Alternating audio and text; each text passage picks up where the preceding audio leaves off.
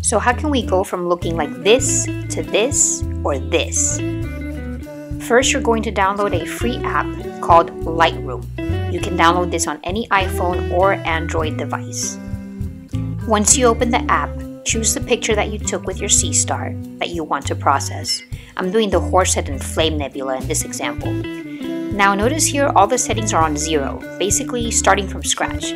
Just to start up, I'm hitting the auto button on the bottom left just to help me out a bit with the first touches. The auto button will basically speed up your process. Now next to the auto button, you'll see a light tab. You can open that up and play with the exposure. You see how I'm moving it around a little bit. You can do the contrast as well.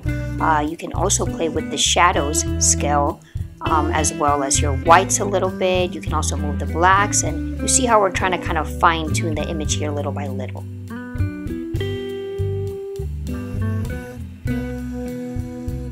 Now you see next to the light tab, there's a color tab. Go to the saturation and pull it up all the way. It's already looking really nice.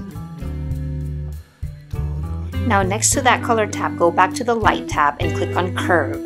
On curve, you'll see different colors, a white one, a red one, a blue one. Play around with those. Start with the white a little bit just to enhance the image, give it more brightness, then play around with the red scale a little bit. Then you can go ahead and play around also with the blue.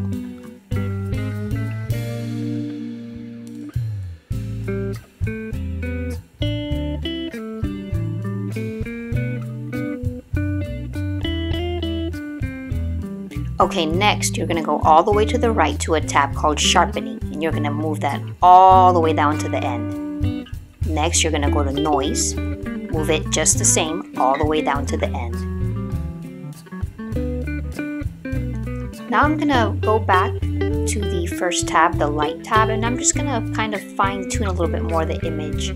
Just go back down to the contrast, touch a little bit more, a couple other aspects there just to kind of continue enhancing and getting the image to look just as good as you want it to.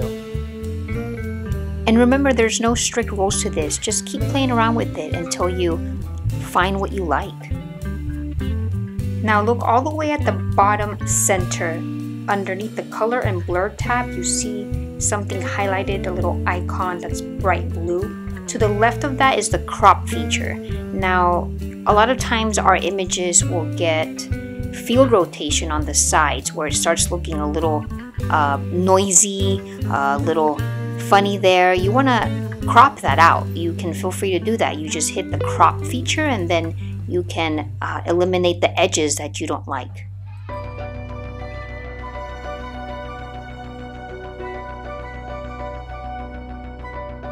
Now here it is, we have the final image, and just don't forget to save a copy to your device once you're done.